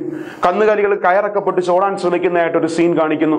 ബിക്കോസ് ഭൂകമ്പം ഉണ്ടാകുമ്പോൾ എർത്ത്ക്വേക്ക് സംഭവിക്കുന്നതിന് തൊട്ട് മുന്നോടിയായിട്ട് ഇൻഫ്രാസോണിക് ശബ്ദം പുറത്തേക്ക് വരാറുണ്ട്. ഇത് ഈ കന്നുകാലികൾക്ക് കേൾക്കാൻ സാധിക്കും. അവർക്കത് കേൾക്കുമ്പോൾ മനസ്സിലാവും ഇത് ഭൂകമ്പം ഉണ്ടാവാനുള്ള സാധ്യതയാണ്, അവർ കെട്ടൊക്കെ പൊട്ടിച്ച് ഓടാൻ ശ്രമിക്കുന്നത്. നമുക്ക് കേൾക്കാൻ പറ്റത്തില്ല. കാര്യം നമുക്ക് 20 ഹെർട്സ് മുതൽ 20,000 ഹെർട്സ് വരെ നമുക്ക് കേൾക്കാൻ പറ്റത്തുള്ളൂ. അപ്പോൾ ഭൂകമ്പത്തിന് കാരണം ആരാന്ന് ചോദിച്ചാൽ സീസ്മിക് വേവ്സ്. അതേസമയത്ത് ഭൂകമ്പം ഉണ്ടാകുമ്പോൾ പുറത്തേക്ക് വരുന്ന ശബ്ദം ഏതാന്ന് ചോദിച്ചാൽ അത് ഇൻഫ്രാസോണിക് ശബ്ദമാണ്. ഇനി 20,000 ഹെർട്സിൽ കൂടുതലാണെങ്കിൽ അറിയപ്പെടുന്ന പേരാ അൾട്രാസോണിക്. അൾട്രാസോണിക് ശബ്ദം എന്നാണ് വിളിക്കുന്നത്. വവ്വാല്, ഡോൾഫിൻ തുടങ്ങിയ ജീവികള് ഇര പിടിക്കുന്നതിനും തടസ്സത്തിന്റെ സ്ഥാനം മനസ്സിലാക്കുന്നതിനൊക്കെ ആയിട്ട് അൾട്രാസോണിക് ശബ്ദം പ്രയോജനപ്പെടുത്താറുണ്ട്. വവ്വാല്, ഡോൾഫിൻ, വവ്വാലൊക്കെ പറന്നു പോകുമ്പോൾ ഈ അൾട്രാസോണിക് ശബ്ദം ഉണ്ടായിക്കൊണ്ടാ പോന്നെ. ഈ പോയ ശബ്ദം പെട്ടെന്ന് തിരിച്ചു വരുവാണെങ്കിൽ അവർക്ക് മനസ്സിലാവും അവിടെ തടസ്സമുണ്ട്, വഴിമാറി പോകണമെന്ന് മനസ്സിലാവും. വവ്വാല്, ഡോൾഫിൻ തുടങ്ങിയ ജീവികൾ ഇര പിടിക്കുന്നതിനും തടസ്സത്തിന്റെ സ്ഥാനം മനസ്സിലാക്കുന്നതിനൊക്കെ ആയിട്ട് അൾട്രാസോണിക് ശബ്ദം പ്രയോജനപ്പെടുത്തുന്നു. ആ രീതി അറിയപ്പെടുന്ന പേരാണ് എക്കോ ലൊക്കേഷൻ. ആ പ്രോസസ് അറിയപ്പെടുന്ന പേരാ എക്കോ ലൊക്കേഷൻ. ഇനി അതിനൊക്കെ തന്നെ നായ്ക്കളെ ട്രെയിൻ ചെയ്യാനായിട്ട് ഉപയോഗിക്കുന്ന ചെറിയ വിസിലുണ്ട്. ആ വിസിൽ അറിയപ്പെടുന്ന പേര് ഗാൾട്ടൺ വിസിൽ എന്ന. നായ്ക്കളെ ട്രെയിൻ ചെയ്യാനായിട്ട് ഉപയോഗിക്കുന്ന വിസിലാണ് ഗാൾട്ടൺ വിസിൽ. ഈ ഗാൾട്ടൺ വിസിലിൽ നിന്ന് പുറത്തേക്ക് വരുന്ന ശബ്ദം ഏതാണെന്ന് ചോദിച്ചാൽ അതും അൾട്രാസോണിക് ശബ്ദമാണ്. നമുക്ക് കേൾക്കാൻ പറ്റത്തില്ല, നായ്ക്കൾക്ക് കേൾക്കാൻ സാധിക്കും. അത് വെച്ച് ഊതുന്ന വ്യക്തിക്ക് പോലും കേൾക്കാൻ സാധിക്കത്തില്ല. പക്ഷെ അത് നായ്ക്കൾക്ക് കേൾക്കാൻ സാധിക്കും. അൾട്രാസോണിക് ശബ്ദമാണ് പുറത്തേക്ക് വരുന്നത്. ഇപ്പൊ ചില സമയത്ത് നമ്മളിപ്പോ രാത്രി ഉറങ്ങാൻ കിടക്കുന്ന സമയത്തൊക്കെ ഈ നായ്ക്കളൊക്കെ ഊരിയിടുന്ന ശബ്ദം നമ്മൾ കേൾക്കും. അപ്പൊ സ്വാഭാവികമായിട്ട് നമ്മുടെ വീട്ടിലൊക്കെ പ്രായമായ ആളുകളൊക്കെ ഉണ്ടെങ്കിൽ അവർ പറയും കാലൻ വരുന്നയാന്നൊക്കെ പറയാറുണ്ട്. അതിന്റെ സത്യാവസ്ഥ എന്താണെന്ന് ചോദിച്ചാൽ ഈ വവ്വാല് പറന്നു പോകുന്ന സമയത്ത് അൾട്രാസോണിക് ശബ്ദം ഉണ്ടാക്കുന്നുണ്ട്. ഇത് നമുക്ക് കേൾക്കാൻ പറ്റത്തില്ലെങ്കിലും നായ്ക്കൾക്ക് കേൾക്കാൻ സാധിക്കും. നായ്ക്കളുടെ പ്രധാന തൊഴിൽ എന്താണെന്ന് ചോദിച്ചാൽ അസ്വാഭാവികമായി എന്തെങ്കിലും ഒരു ശബ്ദം കേൾക്കുമ്പോൾ കുരച്ചതിന്റെ യജമാനെ അറിയിക്കുക എന്നതാണ് നായ്ക്കളുടെ പ്രധാന തൊഴിൽ. അപ്പൊ ഈ വവ്വാല് പറന്നു പോകുമ്പോഴുണ്ടാകുന്ന അൾട്രാസോണിക് ശബ്ദം നായ്ക്കൾ കേൾക്കുന്നു. ബിക്കോസ് നായ്ക്കളുടെ ശ്രവണപരിധി ഏതാണ്ട് 30,000 ഹെർട്സ് വരെ പോകുന്നുണ്ട്. അപ്പൊ ഇവർക്ക് ഈ വവ്വാൽ ഉണ്ടാക്കുന്ന ശബ്ദം ഇവർക്ക് കേൾക്കാൻ സാധിക്കും. ഇവർ ഈ ശബ്ദം കേൾക്കുമ്പോൾ ഇവരെ യജമാനെ വിളിക്കുകയാണ്, പുറത്തേക്ക് വാ, എന്തൊക്കെ ശബ്ദങ്ങളൊക്കെ കേൾക്കുന്നുണ്ടോ, പുറത്തേക്ക് ഇറങ്ങി വരാൻ വേണ്ടി വിളിക്കുക. നമ്മൾ ചെല്ലത്തില്ല, നമ്മുടെ മനസ്സിൽ കാലൻ വരുന്നു എന്നുള്ള ചിന്തയായിപ്പോയി, അതുകൊണ്ട് നമ്മൾ ഇറങ്ങി ചെല്ലാറില്ല. അപ്പൊ ഇനി നിങ്ങൾ മനസ്സിലാക്കുക, ഈ വവ്വാല് പറന്നുപോയപ്പോൾ അൾട്രാസോണിക് ശബ്ദം ഉണ്ടാക്കി, അത് നായ്ക്കൾ കേൾക്കുന്നു. ബിക്കോസ് നായ്ക്കൾ, ഞാൻ ആദ്യമേ പറഞ്ഞു, നായ്ക്കളെ ട്രെയിൻ ചെയ്യാൻ ഉപയോഗിക്കുന്ന വിസിലായ ഗാൾട്ടൺ വിസിലിൽ നിന്ന് പുറത്തേക്ക് വരുന്ന ശബ്ദം ഏതാണെന്ന് ചോദിച്ചാൽ അത് അൾട്രാസോണിക് ശബ്ദമാണ്. അതിനൊക്കെ തന്നെ ഈ സമുദ്രത്തിൽ, നമ്മുടെ കപ്പലുകളിൽ സമുദ്രത്തിന്റെ ആഴം അറിയാനും മത്സ്യക്കൂട്ടത്തിന്റെ സ്ഥാനം മനസ്സിലാക്കാനും ഒക്കെ ആയിട്ട് ഉപയോഗിക്കുന്ന ഒരു ഡിവൈസ് ഉണ്ട്, sonar. Sound navigation and ranging എന്നാണ് വിളിക്കുന്നത് സോണാർ. ഈ സോണാറിൽ ഉപയോഗപ്പെടുത്തുന്നതും അൾട്രാസോണിക് ശബ്ദമാണ്.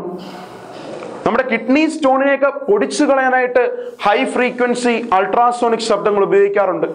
സ്കാനിങ് പർപ്പസിനായിട്ട് അൾട്രാസോണിക് സൗണ്ട് യൂസ് ചെയ്യാറുണ്ട്. അൾട്രാസൗണ്ട് സ്കാനിങ് നമ്മൾ പോകുമ്പോൾ കാണാറുണ്ടോ? അപ്പൊ ഈ സ്കാനിങ് പർപ്പസിന് വേണ്ടിയും ആരെ യൂസ് ചെയ്യാറുണ്ട്? ഈ ഹൈ ഫ്രീക്വൻസി അൾട്രാസോണിക് ശബ്ദം പ്രയോജനപ്പെടുത്താറുണ്ട്. അപ്പോൾ നമുക്ക് ഇത് കേൾക്കാൻ സാധിക്കത്തില്ല, ബിക്കോസ് മനുഷ്യന്റെ ശ്രവണപരിധി എന്ന് പറയുന്നത് 20 ഹെർട്സ് മുതൽ 20,000 ഹെർട്സ് വരെയാണ്.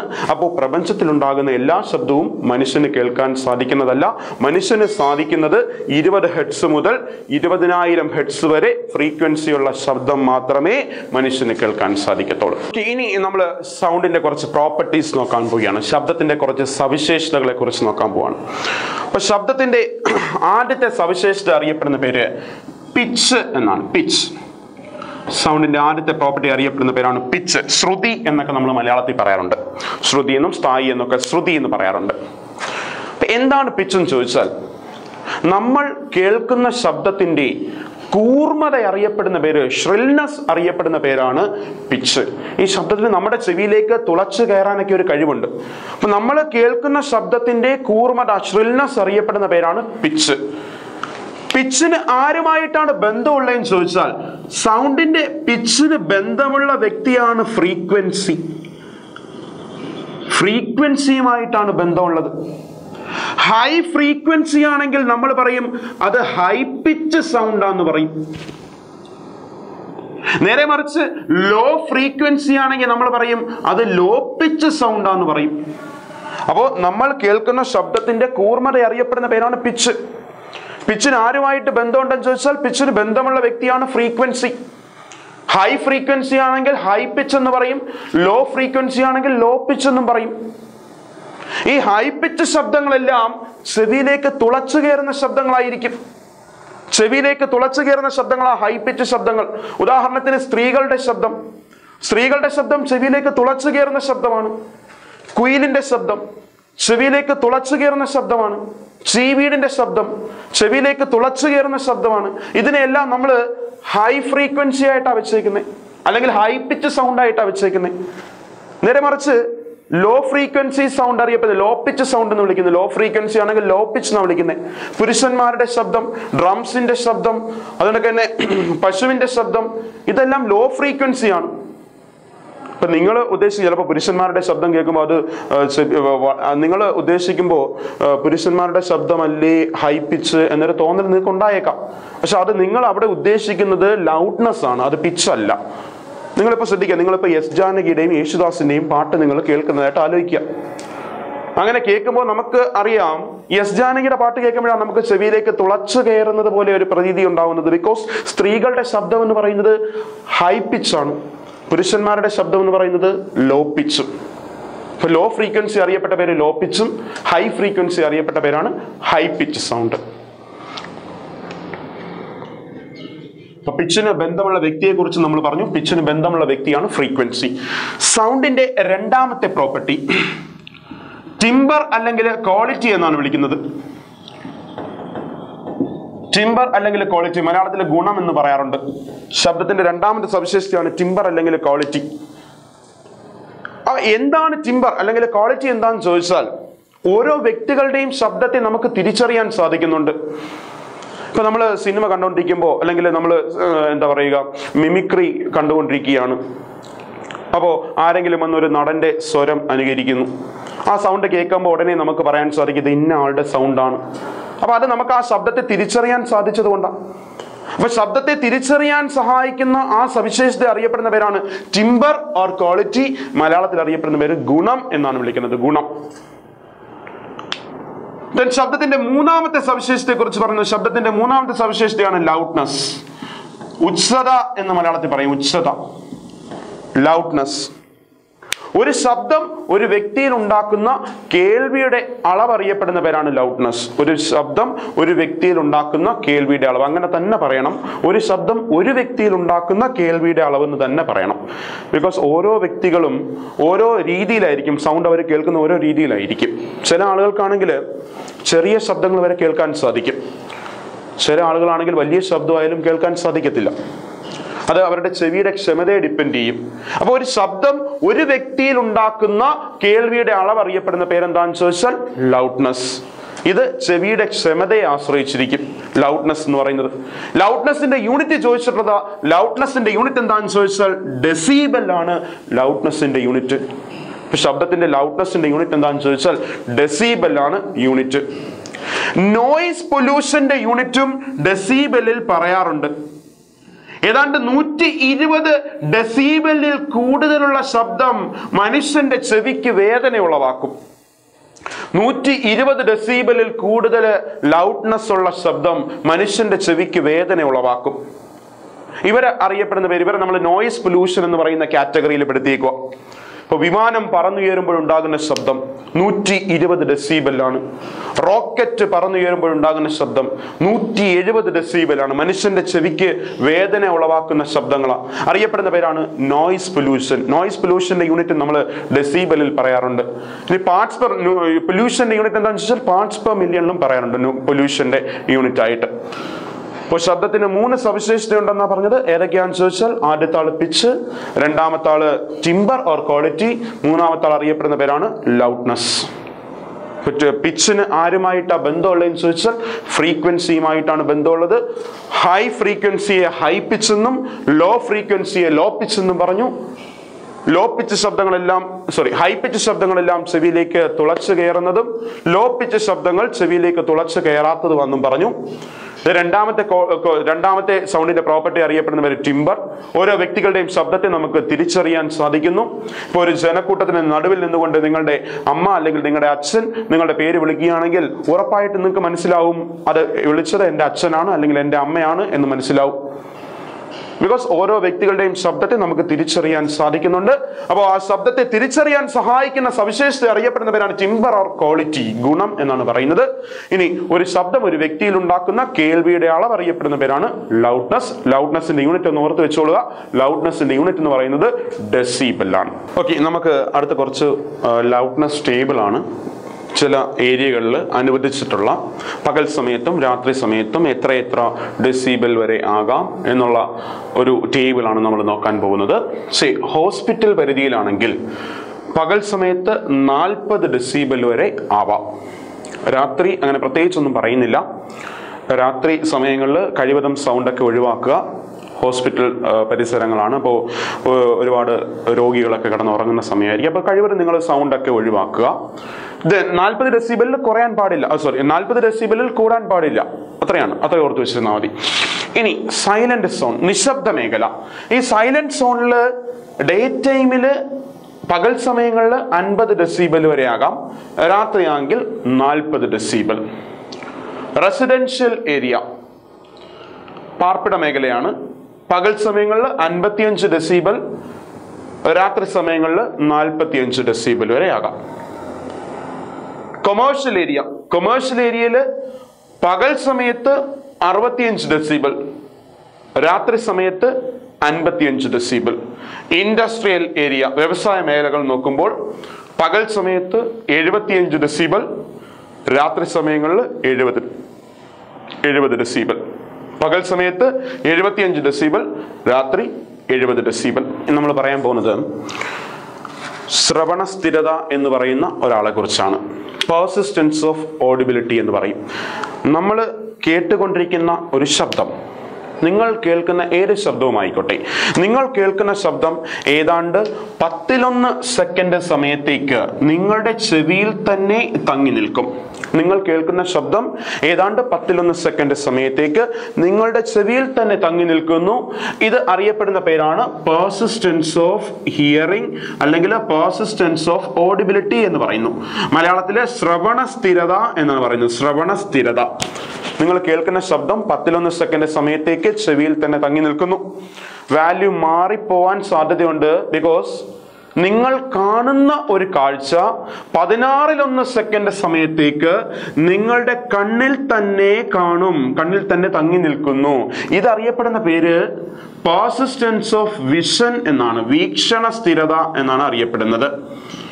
ഇപ്പോൾ രണ്ടിന്റെ വാല്യൂ മാറിപ്പോകരുത്. ശ്രവണ സ്ഥിരത, പെർസിസ്റ്റൻസ് ഓഫ് ഹിയറിംഗ് എത്രയാണെന്ന് ചോദിച്ചാൽ 1/10 സെക്കൻഡ്. പെർസിസ്റ്റൻസ് ഓഫ് വിഷൻ, ഒരു പൂവ് നിങ്ങൾ നോക്കിക്കൊണ്ടിരിക്കുന്നു, നിങ്ങൾ പെട്ടെന്ന് ആ പൂവിനെ നിങ്ങളുടെ കണ്ണിന്റെ മുന്നിൽ നിന്ന് മാറ്റിയാലും ആ പൂവ് അവിടെ ഉള്ളതായിട്ട് നിങ്ങൾക്ക് തോന്നാറുണ്ട്. അത് പെർസിസ്റ്റൻസ് ഓഫ് വിഷൻ ആണ്. നിങ്ങൾ കാണുന്ന സിനിമ പെർസിസ്റ്റൻസ് ഓഫ് വിഷന്റെ ആപ്ലിക്കേഷൻ ആണ്. ഒരു സെക്കൻഡിൽ ഏതാണ്ട് 24ഓളം ഫിലിംസ് ആണ്, ഫ്രെയിംസ് ആണ് നിങ്ങളുടെ മുന്നിലൂടെ കടന്നു പോകുന്നത്. 24 അതിൽ കൂടുതലോ ഫ്രെയിംസ് നിങ്ങളുടെ കണ്ണിന് മുന്നിലൂടെ കടന്നു പോകും. അതുകൊണ്ട് നിങ്ങൾക്ക് ഫീൽ ചെയ്യും, നിങ്ങൾക്ക് ഒരു തോന്നൽ ഉണ്ടാവുക ചെയ്യുന്നത്, അത് ചലിക്കുന്നതായിട്ട് ഒരു തോന്നൽ ഉണ്ടാവുക ചെയ്യുന്നത്. സോ അതിന് കാരണമായ ആൾ അറിയപ്പെടുന്ന പേര് പെർസിസ്റ്റൻസ് ഓഫ് വിഷൻ, വീക്ഷണ സ്ഥിരത.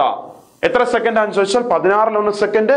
ശ്രവണ സ്ഥിരത എത്ര സെക്കൻഡ് ആണെന്ന് ചോദിച്ചാൽ 10 സെക്കൻഡ്. നിങ്ങൾ കേൾക്കുന്ന ശബ്ദം 10 സെക്കൻഡ് സമയത്തേക്ക് ചെവിയിൽ തന്നെ തങ്ങി നിൽക്കുന്നു. അറിയപ്പെടുന്ന പേരാണ് ശ്രവണ സ്ഥിരത. ഇനി ഇതുമായിട്ട് ബന്ധപ്പെട്ട ഒരാളെ കുറിച്ച് പറയാൻ പോകുന്നു. എക്കോ. എക്കോ, പ്രതിധ്വനി എന്നാണ് നമ്മൾ മലയാളത്തിൽ പറയുന്നത്. എക്കോ, പ്രതിധ്വനി എന്ന് പറയാറുണ്ട്. അപ്പൊ എന്താണ് എക്കോ എന്ന് ചോദിച്ചാൽ, നിങ്ങളൊരു ശബ്ദം പുറപ്പെടുവിച്ചു. ആ പുറപ്പെടുന്ന സമയത്ത്, ആ ശബ്ദം ഉണ്ടായ സമയത്ത് നിങ്ങൾക്ക് അത് കേൾക്കാൻ സാധിക്കും. അല്പസമയം കഴിഞ്ഞ് അതേ ശബ്ദം നിങ്ങൾ വീണ്ടും കേൾക്കുന്നു. ഈ പ്രതിഭാസം അറിയപ്പെടുന്ന പേരാണ് എക്കോ, പ്രതിധ്വനി. നിങ്ങൾ കേട്ട ശബ്ദം തന്നെ അല്പസമയം കഴിഞ്ഞ് നിങ്ങൾ വീണ്ടും കേൾക്കുമ്പോൾ അറിയപ്പെടുന്ന പേരാണ് എക്കോ, പ്രതിധ്വനി. ഇപ്പോ നമ്മൾ ആദ്യം പറയാൻ വിട്ടുപോയതാണ്, സൗണ്ടിനെ കുറിച്ചുള്ള പഠനം അറിയപ്പെടുന്ന പേരെന്താണെന്ന് ചോദിച്ചാൽ, സൗണ്ടിനെ കുറിച്ചുള്ള പഠനം അറിയപ്പെടുന്ന പേരാണ് എക്വസ്റ്റിക്സ്. സൗണ്ടിനെ കുറിച്ചുള്ള പഠനം അറിയപ്പെടുന്ന പേരാണ് എക്വസ്റ്റിക്സ്. എക്കോയെ കുറിച്ചുള്ള പഠനം അറിയപ്പെടുന്ന പേരാണ് കാറ്റക്കോസ്റ്റിക്സ്. കാറ്റക്കോസ്റ്റിക്സ് ഓർ കാറ്റഫോണിക്സ് എന്നും പറയാറുണ്ട്. കാറ്റക്കോസ്റ്റിക്സ്. അപ്പൊ സൗണ്ടിനെ കുറിച്ചുള്ള പഠനം അറിയപ്പെടുന്ന പേര് എക്വസ്റ്റിക്സ്. അതേസമയത്ത് പ്രതിധ്വനി, എക്കോയെ കുറിച്ചുള്ള പഠനം അറിയപ്പെടുന്ന പേര് എന്താണെന്ന് ചോദിച്ചാൽ കാറ്റക്കോസ്റ്റിക്സ്, കാറ്റഫോണിക്സ് എന്നൊക്കെ പറയാറുണ്ട്. എക്കോ, അപ്പൊ നിങ്ങൾ കേട്ട ശബ്ദം തന്നെ വീണ്ടും കേൾക്കുന്നു, അല്പസമയം കഴിഞ്ഞ് വീണ്ടും കേൾക്കുന്നു. പ്രതിഭാസം അറിയപ്പെടുന്ന പേരാണ് എക്കോ. അപ്പൊ എന്തുകൊണ്ടാണ് നിങ്ങൾ എക്കോ കേട്ടത്? നിങ്ങളൊരു ശബ്ദം ഒരിടത്ത് നിന്നുകൊണ്ട്, മിക്കവാറും നിങ്ങൾ ടൂറിസ്റ്റ് പ്ലേസിലൊക്കെ പോകുമ്പോൾ അവിടെ എക്കോ പോയിന്റ് എന്നൊക്കെ പറഞ്ഞ് സ്ഥലങ്ങളൊക്കെ ഉണ്ടായിരിക്കും. അപ്പൊ അവിടെയാണ് നിങ്ങൾ ഈ എക്കോ കേൾക്കുന്ന ആ സാഹചര്യങ്ങളിലൊക്കെ ആയിരിക്കും കേൾക്കുക. അപ്പൊ നിങ്ങളൊരു മലയുടെ മുകളിൽ കയറി നിന്നുകൊണ്ട്, എക്കോ പോയിന്റിൽ കയറി നിന്നുകൊണ്ട് നിങ്ങൾ ശബ്ദം ഉണ്ടാക്കുന്നു. നിങ്ങൾ ശബ്ദം ഉണ്ടാക്കുമ്പോൾ നിങ്ങൾ ആ ശബ്ദം ഉണ്ടാകുന്ന സമയത്ത് നിങ്ങൾ കേൾക്കും. അപ്പൊ ഈ ഉണ്ടായ ശബ്ദം ഇങ്ങനെ സഞ്ചരിക്കുകയാണ്. ഈ ഉണ്ടായ ശബ്ദം ഇങ്ങനെ സഞ്ചരിച്ച് പോയപ്പോൾ വഴിയിൽ എന്തെങ്കിലുമൊക്കെ തടസ്സങ്ങളുണ്ടെന്ന് വിചാരിക്കാം. മരങ്ങളോ അല്ലെങ്കിൽ മറ്റൊരു മലയോ എന്തെങ്കിലുമൊക്കെ ഉണ്ടെന്ന് വിചാരിക്കാം.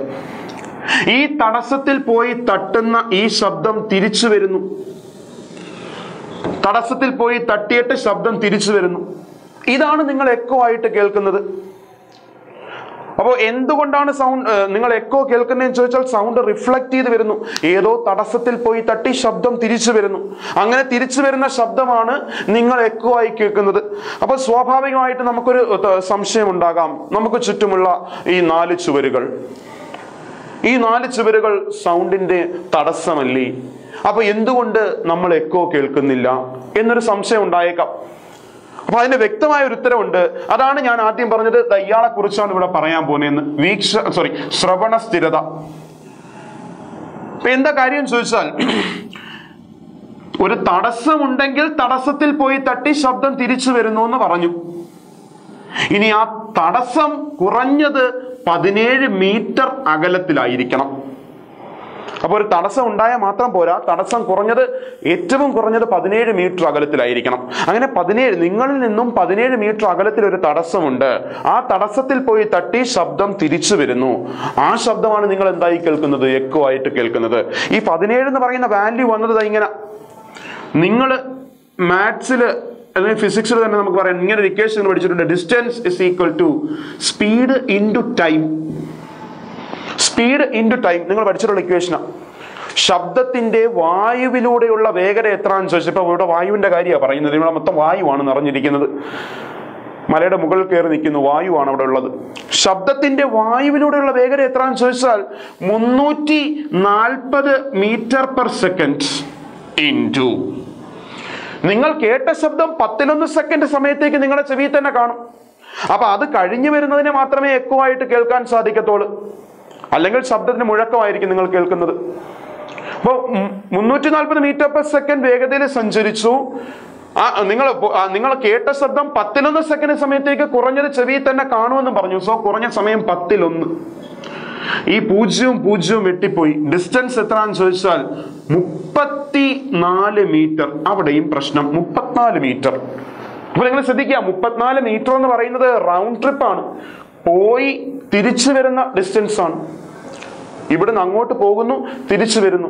മൊത്തം കൂടെ പറഞ്ഞാൽ 34. അപ്പൊ തടസ്സം വരെ എത്ര ഉണ്ടെന്ന് ചോദിച്ചാൽ 17. അതിന്റെ പകുതി 17 മാത്രമാണ്. അപ്പൊ നോക്കുക, 17 മീറ്റർ അകലത്തിലുള്ള ഒരു തടസ്സത്തിൽ പോയി തട്ടി ശബ്ദം തിരിച്ചു വന്നാൽ നിങ്ങൾക്ക് അത് എന്തായിട്ട് കേൾക്കാൻ സാധിക്കും? എക്കോ ആയിട്ട് കേൾക്കാൻ സാധിക്കും. അപ്പൊ നിങ്ങൾ കേട്ട ശബ്ദം തന്നെ അല്പസമയം കഴിഞ്ഞ് വീണ്ടും കേൾക്കുമ്പോൾ ആ പ്രതിഭാസം അറിയപ്പെടുന്ന പേരാണ് എക്കോ. ഇനി ഈ സൗണ്ടിന്റെ മൾട്ടിപ്പിൾ റിഫ്ലക്ഷൻ, ആവർത്തന പ്രതിപതനം. ഈ മൾട്ടിപ്പിൾ റിഫ്ലക്ഷൻ പ്രയോജനപ്പെടുത്തുന്ന ചില ഉപകരണങ്ങളാണ് ഇനി നമ്മൾ പരിചയപ്പെടാൻ പോകുന്നത്. സൗണ്ടിന്റെ മൾട്ടിപ്പിൾ റിഫ്ലക്ഷൻ പ്രയോജനപ്പെടുത്തുന്ന ഉപകരണങ്ങൾ. മൾട്ടിപ്പിൾ റിഫ്ലക്ഷൻ ആവർത്തന പ്രതിപതനം. ഈ ആവർത്തന പ്രതിപതന ഫലമായി ശബ്ദം നിങ്ങൾ മുഴങ്ങി അല്ലെങ്കിൽ വലുതായി കേൾക്കുന്നു. നിങ്ങൾ മുഴങ്ങി കേൾക്കുന്നു. ആവർത്തന പ്രതിപതന ഫലമായി, മൾട്ടിപ്പിൾ റിഫ്ലക്ഷന്റെ ഫലമായി. ഉദാഹരണത്തിന് ഒരു സ്റ്റെതസ്കോപ്പ്. ആ സ്റ്റെതസ്കോപ്പ് നമുക്കറിയാം, നമ്മുടെ ഹാർട്ട് ബീറ്റ് അറിയാനായിട്ട് നമ്മൾ യൂസ് ചെയ്യുന്ന, ഹൃദയമിടിപ്പ് അറിയാനായിട്ട് നമ്മൾ യൂസ് ചെയ്യുന്ന ഡിവൈസ് ആണ് സ്റ്റെതസ്കോപ്പ്. ആ സ്റ്റെതസ്കോപ്പിന് ഒരു കുഴലൊക്കെ ഉണ്ട്, നമുക്കറിയാം. ഒരു കുഴലാണ് എൻ്റെ ഡോക്ടറുടെ ചെവിയിൽ ഇരിക്കുകയാണ്. പിന്നെ ഒരു ഡയഫ്രം ഉണ്ട്. ആ ഡയഫ്രം ആണ് നമ്മുടെ നെഞ്ചിലെടുത്ത് വെക്കുന്നത്. അപ്പൊ ഈ ഡയഫ്രം നമ്മുടെ നെഞ്ചിൽ വെക്കുന്ന സമയത്ത് ഡയഫ്രം വൈബ്രേറ്റ് ചെയ്യും. ഞാൻ ആദ്യമേ പറഞ്ഞു, ഒബ്ജക്റ്റ് വൈബ്രേറ്റ് ചെയ്താൽ ശബ്ദമുണ്ടാകും. സോ ഡയഫ്രം വൈബ്രേറ്റ് ചെയ്തു. ആ ഡയഫ്രം വൈബ്രേറ്റ് ചെയ്തപ്പോൾ ഉണ്ടായ ശബ്ദം ഒരു ട്യൂബിലൂടെ സഞ്ചരിച്ചാണ്. ഡയഫ്രം വൈബ്രേറ്റ് ചെയ്തപ്പോൾ ഉണ്ടായ ശബ്ദം ഒരു ട്യൂബിലൂടെയാണ് സഞ്ചരിച്ചു വരുന്നത്. ആ ട്യൂബിലൂടെ സഞ്ചരിക്കുന്ന ഈ ശബ്ദം ആവർത്തിച്ച് റിഫ്ലക്ട് ചെയ്യും. വീണ്ടും റിഫ്ലക്ട് ചെയ്യും. മൾട്ടിപ്പിൾ റിഫ്ലക്ഷന് വിധേയമാകും. അതിന്റെ ഫലമായിട്ട് നിങ്ങൾ ശബ്ദം മുഴങ്ങി കേൾക്കും, അല്ലെങ്കിൽ ശബ്ദം വലുതായി കേൾക്കും. മൾട്ടിപ്പിൾ റിഫ്ലക്ഷനാണ് അവിടെ പ്രയോജനപ്പെടുത്തുന്നത്. ഫ്ലൂട്ടിനകത്തും മൾട്ടിപ്പിൾ റിഫ്ലക്ഷനാണ് പ്രയോജനപ്പെടുത്തുന്നത്. മെഗാഫോൺ, പോലീസുകാരുടെ കയ്യിലൊക്കെ ഇരിക്കുന്ന മെഗാഫോൺ, ജനക്കൂട്ടം പിരിഞ്ഞു പോകേണ്ടതാണ് എന്നൊക്കെ അനൗൺസ് ചെയ്യുന്ന മെഗാഫോൺ, ആ മെഗാഫോണിനും പ്രയോജനപ്പെടുത്തുന്നത് മൾട്ടിപ്പിൾ റിഫ്ലക്ഷൻ തന്നെ. അപ്പോ സ്റ്റെതസ്കോപ്പ്, അതുപോലെ തന്നെ മെഗാഫോണ്, ഫ്ലൂട്ട്, എയർ ഹോൺ. പണ്ടൊക്കെ ഓട്ടോയില് ഇങ്ങനൊരു ഹോൺ നമുക്ക് കാണാൻ സാധിക്കുമായിരുന്നു. ഇത്തരത്തിലൊരു ഹോൺ ഓട്ടോയുടെ സൈഡിലിരിക്കും. അപ്പൊ ഇതിനകത്തും ഈ ഉണ്ടാകുന്ന ശബ്ദം, നമ്മളിവിടെ പ്രസ് ചെയ്യുന്ന സമയത്ത് ഒരു ശബ്ദം ഉണ്ടാകും. ആ ശബ്ദം ഈ ട്യൂബിലൂടെ സഞ്ചരിച്ച് വരുമ്പോൾ ഒരുപാട് തവണ റിഫ്ലക്ഷൻ നടന്നിട്ടാണ് ആ ശബ്ദം നമ്മുടെ ചെവിയിലേക്ക് കടന്നു വരുന്നത്. അങ്ങനെ മൾട്ടിപ്പിൾ റിഫ്ലക്ഷൻ നടക്കുന്നു. ആവർത്തന പ്രതിപതനം നടക്കുന്നു. ആവർത്തന പ്രതിപതനത്തിന്റെ ഫലമായി ശബ്ദം നിങ്ങൾ മുഴങ്ങി കേൾക്കുന്നു, അല്ലെങ്കിൽ വലുതായി കേൾക്കുന്നു. സോ ഇവിടെ എല്ലാം പ്രയോജനപ്പെടുത്തുന്നത് സൗണ്ടിന്റെ മൾട്ടിപ്പിൾ റിഫ്ലക്ഷൻ ആണ്. സൗണ്ടിനെ കുറിച്ചുള്ള പഠനം അറിയപ്പെട്ട പേര് എക്യോസ്റ്റിക്സ് ആണെന്നും, എക്കോയെ കുറിച്ചുള്ള പഠനം കാറ്റക്കോസ്റ്റിക്സ് എന്നൊക്കെ വിളിക്കും, അല്ലെങ്കിൽ കാറ്റഫോണിക്സ് എന്ന് വിളിക്കുമെന്നെല്ലാം പറഞ്ഞു. ഇനി നിങ്ങൾ ഒരു കാര്യം നിങ്ങളൊന്ന് ആലോചിച്ച് നോക്കുക. നിങ്ങൾ ഒരു പുതിയ വീട്ടിലേക്ക് നിങ്ങൾ താമസം ആരംഭിക്കാൻ പോവുകയാണ്. അപ്പൊ നമ്മൾ വീടൊക്കെ ഒന്ന് കാണാനായിട്ട് നമ്മൾ ആ വീട്ടിലേക്ക് ചെന്ന് മുറിയിലേക്കൊക്കെ കയറുന്നു. ആ മുറിയിലേക്ക് കയറി നിങ്ങൾ എന്തെങ്കിലും ഒന്ന് പറയുമ്പോൾ, എന്തെങ്കിലും ഒന്ന് സംസാരിക്കുമ്പോൾ ശബ്ദം മുഴങ്ങി കേൾക്കുന്നതായിട്ട് നമുക്ക് തോന്നിയിട്ടുണ്ട്. ശബ്ദം മുഴങ്ങി കേൾക്കും. നല്ല മുഴക്കമായിരിക്കും. എന്നാൽ അതേ റൂമിൽ നമ്മൾ താമസം ആരംഭിക്കുന്നു. നമ്മൾ കട്ടിലും മേശയും കസേരയും എല്ലാം എന്തൊക്കെ സാധനങ്ങൾ കൊണ്ടിടാം അതെല്ലാം കർട്ടൻ എല്ലാം കൊണ്ടിട്ട് നമ്മൾ താമസം ആരംഭിക്കുകയാണ്. അപ്പോൾ ഈ മുഴക്കം നമുക്ക് കേൾക്കാൻ സാധിക്കത്തില്ല. ആദ്യം ഒഴിഞ്ഞ റൂമിൽ നിങ്ങൾ പോയി സംസാരിച്ചപ്പോൾ മുഴക്കം കേട്ടു. ഇതേ മുഴക്കം നിങ്ങൾക്ക് താമസം ആരംഭിച്ചപ്പോൾ കേൾക്കാൻ സാധിക്കുന്നില്ല. അത് എന്താണ് കാരണമെന്ന് നമുക്ക് നോക്കാം. നിങ്ങൾ ഈ മുറിയിൽ കൊണ്ടിട്ട, നേരത്തെ ഞാൻ പറഞ്ഞു മുഴക്കം കേൾക്കാൻ കാരണം സൗണ്ടിന്റെ മൾട്ടിപ്പിൾ റിഫ്ലക്ഷൻ ആണ്. ഒരുപാട് സ്ഥലങ്ങളിൽ റിഫ്ലക്ട് ചെയ്ത് നിങ്ങളിപ്പോൾ റൂമിൽ കയറി നിന്ന് സംസാരിക്കുമ്പോൾ റൂമിൽ നിങ്ങൾ ഉണ്ടാക്കിയ ആ ശബ്ദം റൂഫിൽ തട്ടി തിരിച്ചു വരും, ഈ മതിലിൽ തട്ടി തിരിച്ചു വരും, ഈ വോളിൽ തട്ടി തിരിച്ചു വരും, ഗ്രൗണ്ടിൽ തട്ടി തിരിച്ചു വരും. എല്ലാം ഒരുമിച്ച് നിങ്ങളുടെ ചെവിയിലേക്ക് 11 സെക്കൻഡിനുള്ളിൽ നിങ്ങളുടെ ചെവിയിലേക്ക് കയറി വരുന്നു. അതുകൊണ്ട് നിങ്ങൾ മുഴക്കം കേൾക്കും. എന്നാൽ നിങ്ങൾ ആ മുറിയിൽ താമസം ആരംഭിച്ചപ്പോൾ നിങ്ങൾ ഓരോരോ ഡിവൈസ്, കസേര, മേശ, കട്ടില്, കർട്ടൻ എല്ലാം നിങ്ങൾ കൊണ്ടിട്ടു. അങ്ങനെ കൊണ്ടിടുന്ന സമയത്ത് നിങ്ങൾക്ക് മുഴക്കം കേൾക്കാൻ സാധിക്കുന്നില്ല എന്ന് പറയുമ്പോൾ നിങ്ങൾ അറിയുക അവിടെ മൾട്ടിപ്പിൾ റിഫ്ലക്ഷൻ നടക്കുന്നില്ല. എന്തുകൊണ്ട് മൾട്ടിപ്പിൾ റിഫ്ലക്ഷൻ നടക്കുന്നില്ല? നിങ്ങൾ അവിടെ കൊണ്ടുവച്ച ഓരോ വസ്തുക്കളും സൗണ്ടിനെ അബ്സോർബ് ചെയ്യും, ആഗിരണം ചെയ്യും, തിരിച്ചു പോകാൻ അനുവദിക്കത്തില്ല, പിടിച്ചങ്ങ് വെച്ചേക്കുക. മൾട്ടിപ്പിൾ റിഫ്ലക്ഷൻ നടന്നാലേ നമ്മൾ എന്ത് കേൾക്കൂ? എക്കോ കേൾക്കൂ. മൾട്ടിപ്പിൾ റിഫ്ലക്ഷൻ നടന്നാലേ നമ്മൾ മുഴക്കം കേൾക്കൂ. ഇവിടെ മൾട്ടിപ്പിൾ റിഫ്ലക്ഷൻ നടക്കുന്നില്ല. ഈ കൊണ്ടുവച്ച എല്ലാ ഡിവൈസും ആഗീരണം ചെയ്യാണ്, ശബ്ദത്തെ ആഗീരണം ചെയ്യുക. ഇപ്പൊ വേറെ എക്സാമ്പിൾ പറയുകയാണെങ്കിൽ, നിങ്ങളൊരു തിയേറ്ററിലേക്ക് കടന്നു ചെല്ലുന്നു. നിങ്ങൾ തിയേറ്ററിലേക്ക് കടന്നു ചെല്ലുമ്പോൾ നിങ്ങൾ കാണാൻ സാധ്യതയുള്ള ആളുകളെ ഞാൻ പരിചയപ്പെടുത്തുകയാണ്. നിങ്ങൾ മതിലുകൾ നോക്കുമ്പോൾ, വാൾസ് നോക്കുമ്പോൾ, വാൾസ് കൺസ്ട്രക്ട് ചെയ്തിരിക്കുന്നത് ഒരു വുഡൻ ഫിനിഷ് ആയിരിക്കും. വുഡൻ ഫിനിഷ് ആണ്. അതുപോലെ തന്നെ നിങ്ങൾ നോക്കുക, കുഷ്യൻ ബെഡുള്ള കസേരകളാണ് ഇട്ടിരിക്കുന്നത്. അതുപോലെ തന്നെ നിങ്ങൾ സ്ക്രീനിലേക്ക് നോക്കുമ്പോൾ സ്ക്രീനിന്റെ 2 ഭാഗങ്ങളിലുമായി കർട്ടൻ ഇട്ടിരിക്കുന്നു. അപ്പൊ ഇതൊക്കെ എന്തിനാണ് ചെയ്യുന്നതെന്ന് ചോദിച്ചാൽ, ഇതെല്ലാം സൗണ്ട് വ്യക്തമായി കേൾക്കാൻ, മുഴക്കമില്ലാതെ കേൾക്കാൻ, എക്കോ ഇല്ലാതെ കേൾക്കാൻ നിങ്ങൾ ആ റൂമിൽ ചെയ്യുന്ന അറേഞ്ച്മെന്റ്സ് ആണ്. തടി സൗണ്ടിനെ അബ്സോർബ് ചെയ്യും, കുഷ്യൻസ് സൗണ്ടിനെ അബ്സോർബ് ചെയ്യും, കർട്ടൻ സൗണ്ടിനെ അബ്സോർബ് ചെയ്യും. റൂഫ് നോക്കുക, പരിപരുത്തതും സുഷിരങ്ങളുള്ളതുമായ റൂഫായിരിക്കും, ഹോൾസ് ഉള്ളതുമായ റൂഫായിരിക്കും. നിങ്ങൾ ഇനി ശ്രദ്ധിക്കുക, ഇത് എല്ലാം സൗണ്ടിനെ അബ്സോർബ് ചെയ്യുന്ന ആളുകളാണ്. സൗണ്ട് അബ്സോർബ് ചെയ്യുന്നു, അതുകൊണ്ട് മൾട്ടിപ്പിൾ റിഫ്ലക്ഷൻ നടക്കുന്നില്ല, ശബ്ദം നമുക്ക് വ്യക്തമായി കേൾക്കാൻ സാധിക്കും. അപ്പൊ ഒരു ബിൽഡിങ്ങിൽ അല്ലെങ്കിൽ ഒരു ഹാളില് നിങ്ങൾ ശബ്ദം വ്യക്തമായി കേൾക്കാൻ എന്തെല്ലാം അറേഞ്ച്മെന്റുകൾ ചെയ്യുന്നോ ഇതെല്ലാം കൂടെ ചേർത്ത് വിളിക്കുന്ന പേരാണ് എക്വസ്റ്റിക്സ് ഓഫ് ബിൽഡിംഗ്. കെട്ടിടങ്ങളുടെ ശബ്ദശാസ്ത്രം എക്വസ്റ്റിക്സ് ഓഫ് ബിൽഡിംഗ് എന്നാണ് വിളിക്കുന്നത്. ഒരു റൂമില്, ഒരു ഹാളില് ശബ്ദം വ്യക്തമായി കേൾക്കാൻ നിങ്ങൾ ചെയ്യുന്ന അറേഞ്ച്മെന്റുകൾ എല്ലാം കൂടെ ചേർത്തറിയപ്പെടുന്ന പേരാണ് എക്വസ്റ്റിക്സ് ഓഫ് ബിൽഡിംഗ്. അപ്പൊ മറക്കരുത്, ശബ്ദത്തെക്കുറിച്ചുള്ള പഠനം എക്വസ്റ്റിക്സ്, എക്കോയെ കുറിച്ചുള്ള പഠനം കാറ്റക്കോസ്റ്റിക്സ്. ഒരു റൂമില് ശബ്ദം വ്യക്തമായി കേൾക്കാൻ നിങ്ങൾ ചെയ്യുന്ന അറേഞ്ച്മെന്റുകൾ എല്ലാം കൂടെ ചേർത്ത് വിളിക്കുന്ന പേരെന്താണെന്ന് ചോദിച്ചാൽ എക്വസ്റ്റിക്സ് ഓഫ് ബിൽഡിംഗ്. ശരിക്കും ഇനി നമ്മൾ പറയാൻ പോകുന്നത് ഡോപ്ലർ ഇഫക്റ്റിനെ കുറിച്ചാണ്. ഡോപ്ലർ ഇഫക്റ്റ് ക്രിസ്ത്യൻ ഡോപ്ലർ എന്ന് പറയുന്ന വ്യക്തി കണ്ടുപിടിച്ചു ഡോപ്ലർ ഇഫക്റ്റ്. അപ്പൊ എന്താണ് ഡോപ്ലർ ഇഫക്റ്റ് എന്ന് ചോദിക്കുമ്പോൾ, നിങ്ങൾ ഒരു റെയിൽവേ പ്ലാറ്റ്ഫോമിൽ നിൽക്കുകയാണെന്ന് വിചാരിക്കുക. നിങ്ങൾ ആ റെയിൽവേ പ്ലാറ്റ്ഫോമിൽ നിൽക്കുമ്പോൾ ഒരു ട്രെയിൻ സൈറൻ മുഴക്കി നിങ്ങളുടെ അടുത്തേക്ക് വരുന്നു.